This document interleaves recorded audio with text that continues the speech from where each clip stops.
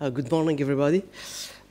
We are Mohamed-Anis Gallas and Gregorio Saura-Lorente from the Faculty of Architecture and Urban Planning of the University of Mons. We are a French-speaking university. We present today our research in a pedagogical context called a data workflow approach for pedagogical sensitization to the BIM concept. So we start our presentation by defining our research contexts. As I think a lot of Faculty of Architecture, we decided to switch our pedagogical activities from CAD to semantic modeling. And if we have a brief look in the history of architectural practice, we identify that we use different representation tools that evolve, but they're still using the same abstraction rules, generally based on 2D representation. So architectural practice is challenging now with with the integration of semantic dimension, and it reveals some difficulties to implement them when you use conventional processes. At the same time, and concerning BIM methodologies, we are aware of the complexity of integrating it in pedagogical activities because BIM is often considered as a black box. And also at the same time, BIM activities are considered by professors as incompatible with architectural design processes also. So at the first step of our research, challenges are first to make semantic dimension more reliable and if we can say more evident also during the modeling process. Also to propose a simple and accessible tool for students to manage semantic model structures. Another challenge is to show to students how semantic models could be used to generate different kinds of representations from the same source.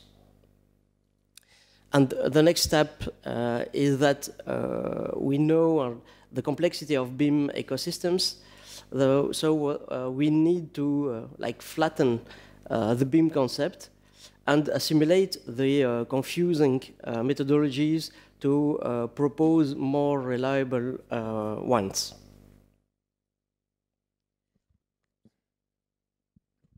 I take the floor. So here we, after talking about the challenges, we would like to explain how we have experimented these topics in our faculty.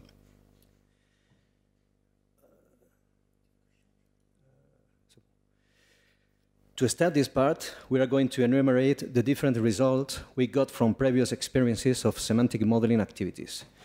And these results are collected from student job evaluation and pedagogical surveys.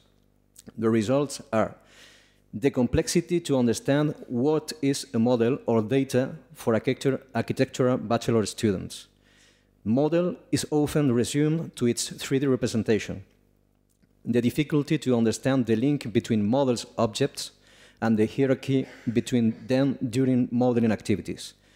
The use of complex semantic modeling tools to generate unstructured 3D geometric models. Starting from this result, we propose a first activity to analyze the model structure. We use a friendly graph that integrates the model elements, categories, types, instances, links, etc. And at the same time, we show how the model structure from the graph is implemented in the tool interface.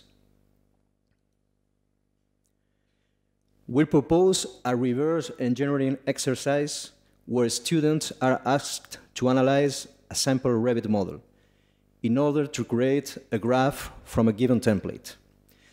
Therefore, the Revit model is the input of the exercise, and the graph is the output, considered as a translation of the Revit model semantic structure.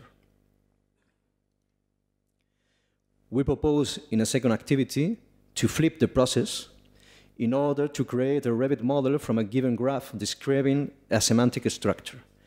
So the detailed graph is the input of the exercise. It contains all the needed parameters to build a model in Revit. The Revit model is the output, considered as a translation of the graph. As positive outcomes we have an interesting integration level of graph representation for modeling activities, a better assimilation of the concept of data in semantic modeling activities, a better consideration of model concept as a database and not only a 3D representation.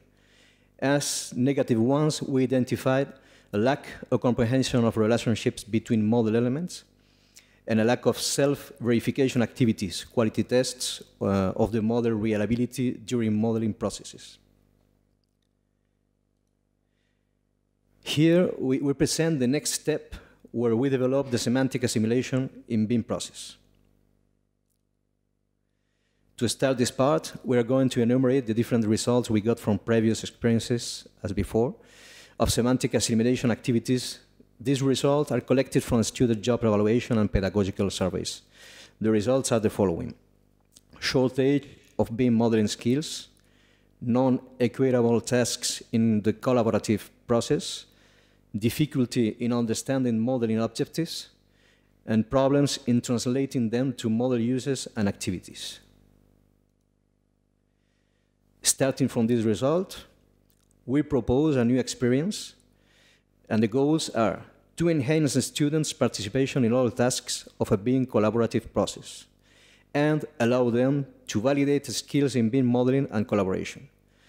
The proposed experience is based on a gamification process where we create a set of rules that force the students to collaborate and verify the quality of their models, and by the way, they experiment all the possible roles. So, we call this experience BIM Town because the game is based on like a shared 49 parcels of EFC models.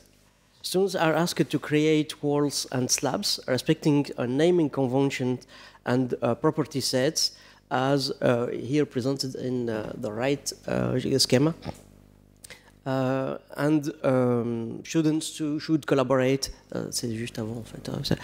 Students should collaborate with parcel neighbors to respect these rules.